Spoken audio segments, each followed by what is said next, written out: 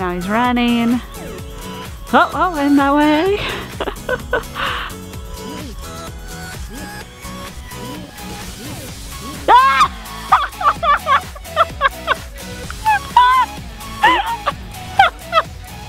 Hey everyone, I'm Nate. And I'm Abby. Popeye's at the house. Amelia has joined us today, hanging out with Abby there. We're the TheRcSaylors. Welcome to our RC family. We're at the airfield today in the clubhouse, because it's cold outside, to test again the Xiaomi Fimi A3. Now, I've waited a bit until I had time to do the firmware update for the drone flight controller, for the camera and gimbal, and the transmitter. Firmware was easy, successful. It only took me about 10 minutes. There was a foreign video that showed me step by step what to do and how to update it, and I'll probably link that in the description box below for you guys. And there was just on the FIMI.com, they had the firmware that you download and drag it right into the boxes. Very easy, very successful. So good job on Xiaomi Fimi for making the firmware update easy. Now, there were some issues with this drone in the first flight video that we pointed out, one being the flight time. And I think the reason for that is we may have just gotten a slightly bad battery. I have seen other people fly it. They're getting good flight times. So bear that in mind when we move out there and fly ours. I think we're going to get a short flight time again, because actually I have flown this off camera a couple more times before the firmware update. I wanted to just hover it. In the first video I did, I flew it like this, like crazy, to try to get the camera and gimbal to mess up, and it was awesome. But some people said you flew it too crazy, that's why I had a short flight time. So before I did the firmware updates again, I flew it again, I got about an 8.5 minute flight time. 8.5 minutes on an advertised 25-minute flight time. That's not good. But I think that we did get a slightly bad battery. Now that I have the firmware updated, we're going to test a couple of the flight functions. Although those were usable before the firmware update, I think it'll just work better now. And the other big issue with the Fimi A3 is the chirping motors, or ESCs. I mean, it definitely has a very high pitch, you know, like a wobbly sound. And you'll hear that again when we fly this.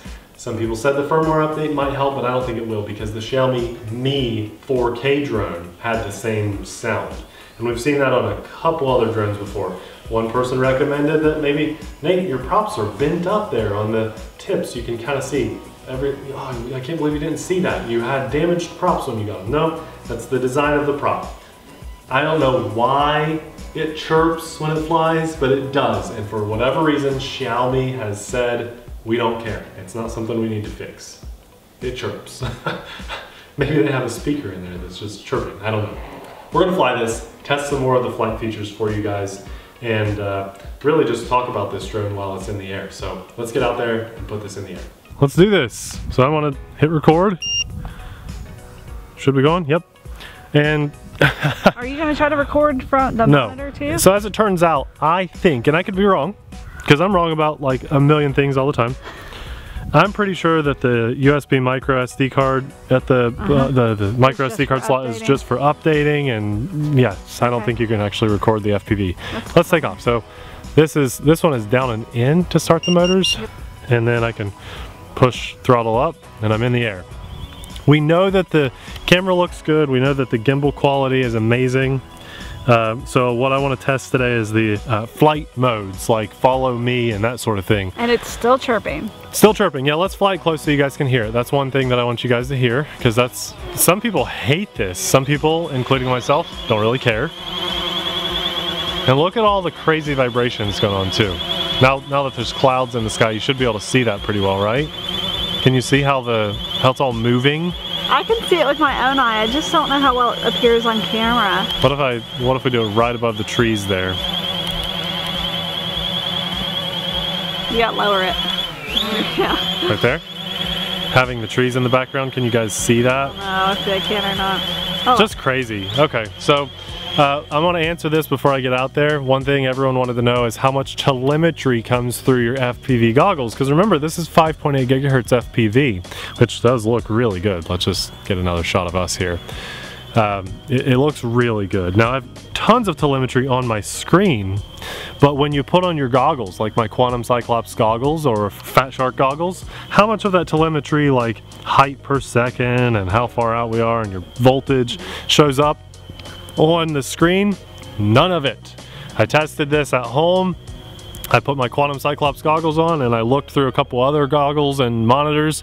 None of the telemetry comes through, so that's part of the transmitter. Well, you're at 2 minutes now, so if you're gonna get an 8.5 minute playtime, yes, you gotta so go. it's really hard, impossible right now for me to show you guys the flight modes. You have this little navigation stick. And I'll show you on Abby's. See if you can get a shot of this. I got it. Does it look okay? You could get closer. Yeah, let's get closer. Okay, right there.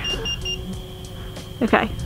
So I can go to things like, we do have camera settings, and I can adjust video resolution. People were asking about this.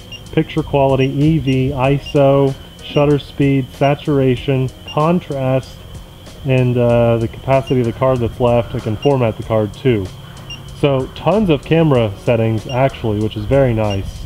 GPS mode settings. Are you still able to show this? Uh-huh.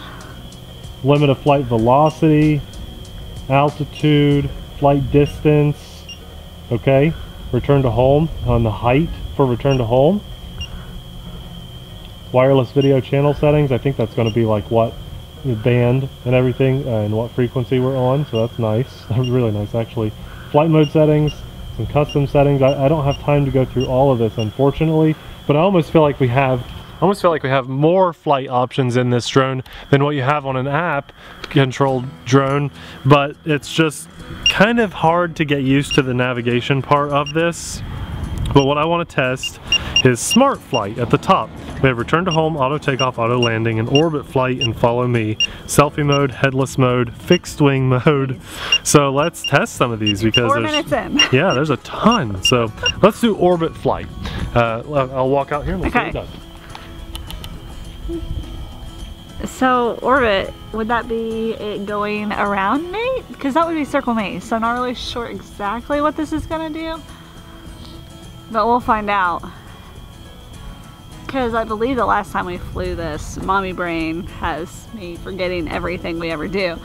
But I don't think we got to test any features. It's flying itself right now. Nate said it's flying itself right now. I don't really know what that means because it doesn't even look like it's moving. What's it doing? I don't know. It looks like it's just hovering and slightly going to the left. It's right. It's weird.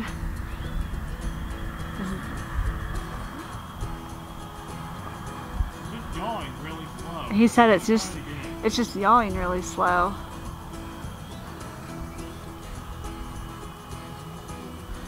So this is orbit mode again. I don't know. Amelia, she's asleep. She's bored.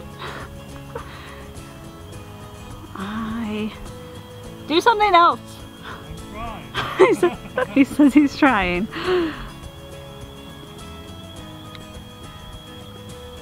So as he said, the navigation with that is a lot harder to navigate and get used to with phones. Phones, they're all like pretty similar with the navigation and what icons and buttons you're looking for to be able to find the features. But this one's a lot different. So it's telling me, occasionally it's telling me I have compass interference, please fly carefully. And the funny thing is, when I was calibrating the compass for this drone before we took off today, it had issues. I had to empty my knife, my keys, my phone, my wallet out of my pocket, go to the middle of a grassy field, and then it was like, hey, no problem. But this is a big grassy field, like there shouldn't be any interference. So a lot of these flight modes might not even work today, and that's really important for you guys to know. Let's try follow me. It's supposed to fly following the transmitter. Follow me, home point is RC. So so instead of a fixed object, it's only gonna follow the transmitter? Yes, that's right.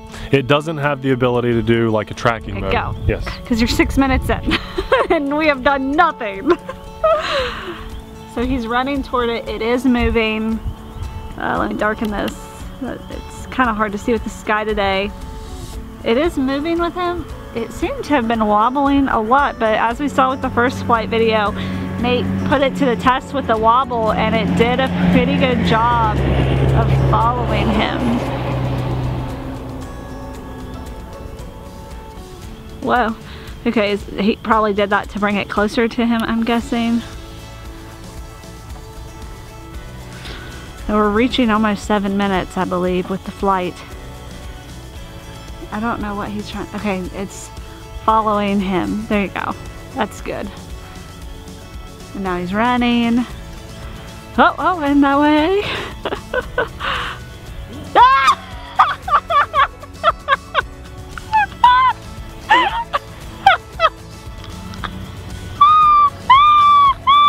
Are you okay? Did you just kill your back? You're too old to fall like that. That is so sad. How muddy are you? Turn around. Pretty muddy. Oh, I don't see any. Oh yeah, on your jacket. It's not bad though. Oh yeah, your butt's wet. Are you okay? I'm good. I'm good. I think I got more wet than muddy. Okay, I really hate this drone now. No, I'm kidding. Amazing. I scared Amelia laughing at you. She jerked. So what I did, well, let's talk about that fall. No, let's not talk about that fall. It's slick out there. That's a first. 6 years of doing this, so I'm not doing that. Hey, we do not. Move on. The video's over. We show it all. we can't test any more features. Listen. I gotta talk about this. It followed pretty well. Then what I did, when you select follow me, here, let's just fly this out some. When you select follow me, it will follow you at whatever distance the drone is when you hit follow me. So if I hit follow me here, it'll follow me at that distance. So what I did when I was out on the field, I canceled the follow me, then I got it closer, and then I wanted it to follow me at that distance. And then you ran. I was trying to lose the drone, and my feet just went, oh my gosh, they just went straight out in front of me. I haven't followed like that since I was a kid, probably. I don't think anything in the history of ever has fallen while like that. Being chased by a drone. It looked like I went planking, like I just flattened out, didn't I? That was horrible. We're getting a longer flight time than I'm up to 9 minutes now. That's what I thought. So that's longer than maybe the firmware update did it, but maybe it was your fault. Probably. It felt bad for you, so it said I'll give you a little extra time. Let's try selfie mode. Here we go. What's the battery at? Can you see that? 11.1 volts. That's actually getting low. So selfie mode. Compass interference. So, and then it says selfie mode. You have a water droplet on your screen. I know. I know. I love you. So GPS interference is a big deal on this. We have headless mode and selfie mode. It's a real shame to have this much interference. We had this kind of problem with our Mi drone, and a lot of people said, Nate, all you gotta do is stand on one foot, twist your hand underneath, and just turn it from 12 degrees to 13 degrees. And you know what? That's fine. The last flight, it didn't do this though. No, it did not. No, it did not. Interesting. I'm just gonna fly it until the battery's low now. So you really can't test that many features because of the compass getting this interference issue, well, and that's just not cool. I think everybody wants to see you fall again, so why don't you run out there? No. The thing is, I can do one of two things with this drone. I can sugarcoat it, and I can test this 50 times until all these features work and show you all the features working, or I can show you a real world experience and fall on my butt and show you these features not working, because it's very likely that when you get yours, it will not work too. And it's landing itself right now because it did that descend, although it's not landing. It descended to that point. Let's just fly it a little bit more. I want to push it back up. That was weird. It dropped about a foot or so. Weird. I like to show you real world experiences, even falling on my butt, because if you bought this drone, you might have a similar experience. I hope not. Yeah, I really hope not too. It flies really well, doesn't it? It's a fun drone. Oh, that's like my favorite moment on the channel ever now. I'm just waiting for the comments to hit. I can't wait. Yeah. It's descending again. It's doing that on its own. Is it gonna land? It's like it really wants to because the battery is low. I'm gonna save the footage here. You got 11 minutes now. You know what? It's these kind of videos that go viral, right? No. No, not when you're reviewing a drone. I'm hoping nobody sees this. It's saying low battery. Low battery of FC, please land now. All right, land. So I'm just gonna land it to save my 9-minute flight battery. You got like 11 and a half minutes. Yeah, so we're still not even hardly hitting the halfway point of the advertised 25-minute flight time. Is it a battery issue? What do you guys think? Did we get a bad battery? It's rare that that kind of thing happens. I'd like to pick up a second battery and test this. So maybe there will be more follow-ups with this drone. You know what I'm happy about with this drone? I'm happy to see something under $300. Oh, it's amazing. We've seen a ton of these drones with gimbals that claim they're gonna be better, you know, such and such killer and that sort of thing, and they never are. No. But I feel like this one, at least with the camera and gimbal, is. Yes. It's the drone market is finally hitting that point where you're getting a good camera, you're getting a good gimbal, you're getting a good drone. I agree. So that's what's exciting about this one. I agree. Other than my pride, how is it? Lift your jacket. It's pretty bad, isn't it? I still like this drone. I really wish it would hit closer to that 20-minute flight point that they advertised 25 minutes, but other than that, it's pretty amazing. You know what though, there's one other thing. I experienced the same thing on the Xiaomi Mi 4K drone that people kind of criticized me with. I had GPS and compass calibration issues, and I flew it at different locations. My dad ended up with that Mi drone.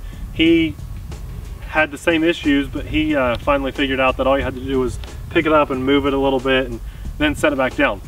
The only GPS drone, even compared to like $80 GPS drones we've had on the channel, the only one that you have to do that with, and real finicky, empty your pockets, take your belt buckle off, just so you don't make the GPS and the compass mad on this thing.